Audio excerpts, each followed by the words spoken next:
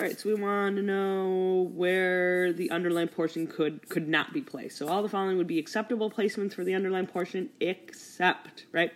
So we want to know where this in the 1700s can't go. So the tribe in the 1700s first experienced the guitars of Spanish missionaries. So answer choice A doesn't sound too bad. The tribe in the 1700s first experience, right? At the beginning of the sentence, revising the capitalization accordingly. So that would mean putting it right here. If I said in the 1700s, the tribe first experienced the guitars of Spanish. That sounds pretty good, right? So answer choice B is going to be gone, right? After the word guitars, the tribe first experienced the guitars in the 1700s of Spanish missionaries. That doesn't sound too great. And then D, after the word missionaries. So the tribe first experienced the guitars of Spanish missionaries in the 1700s, right? If we put it right here, that doesn't sound too terrible.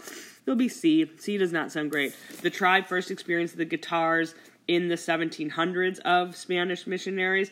So the guitars in the 1700s would sound okay, kind of, but we wouldn't say in the 1700s of Spanish missionaries, because the guitars of Spanish missionaries is really just kind of a whole phrase that we can't split up by shoving that date in the middle there. So answer choice C.